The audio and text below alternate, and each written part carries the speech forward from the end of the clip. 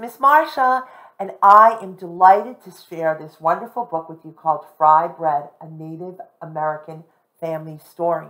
November is a time set aside to learn and to honor the indigenous people, the Native Americans, the first people who called America their home. And Fry Bread is a beautiful book about a family tradition. I advise you to check it out at the library, purchase it at your favorite bookstore or online, because in the pages of this book, there are many important facts contained. So let's get reading and find out about Fry Bread. Fry Bread, a Native American story, written by Kevin Noble Maillard and illustrated by Juana Martinez Neal. When we open the end pages of this book, you will see the names of many of the Native American nations or tribes.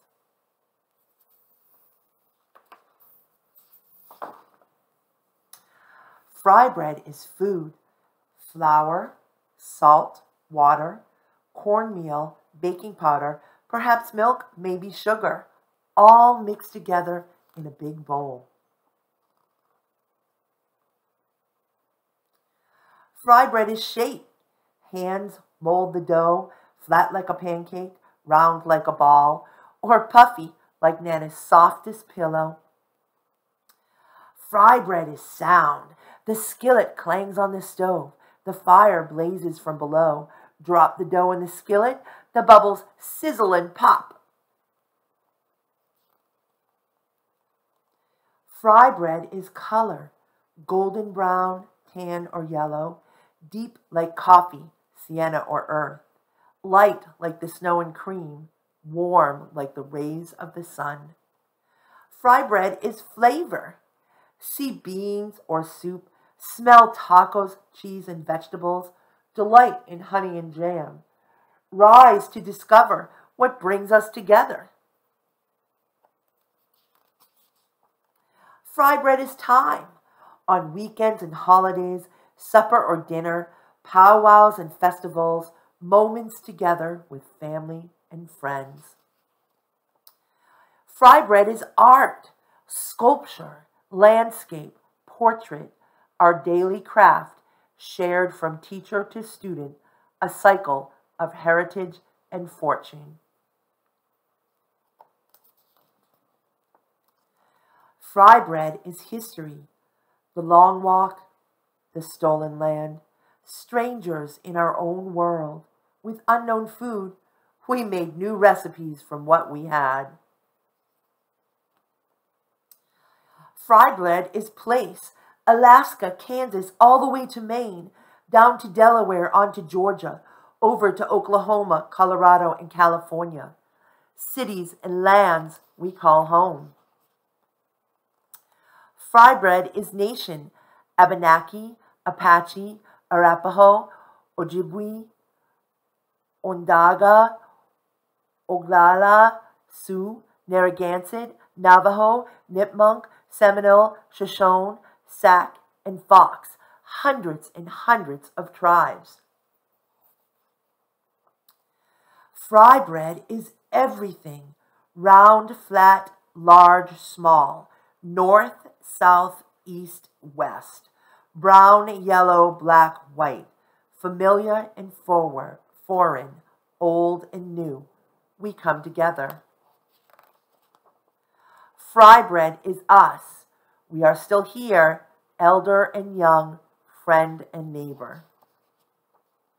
We strengthen each other to learn, change, and survive. Fry bread is you. And that is the end of this wonderful story.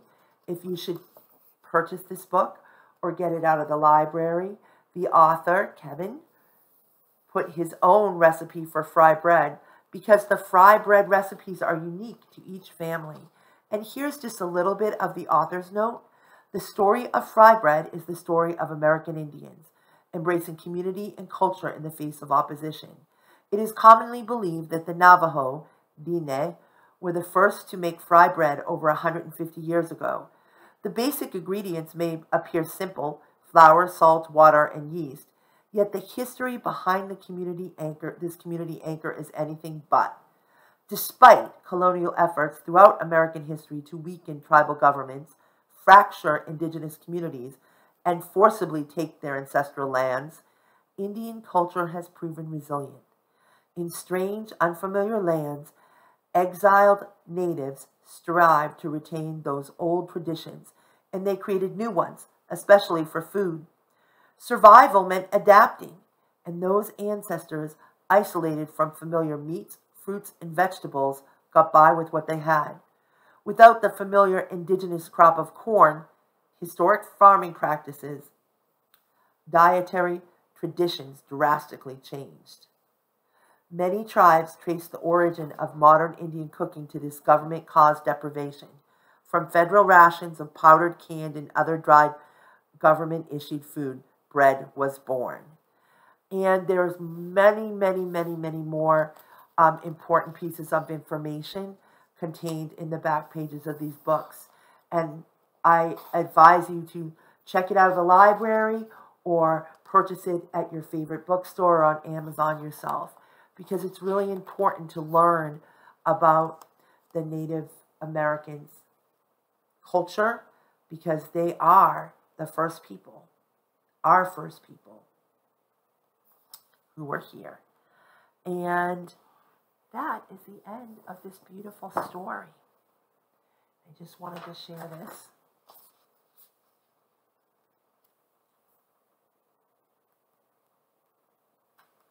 I hope you enjoyed this story, Fry Bread, a beautiful Native American story. There are some wonderful, wonderful resources on our website. If you go to www.selfhelpcpc.org, you will find on the calendar page for today, where you found this story, some wonderful resources, as well as in our November newsletter. Have a great day.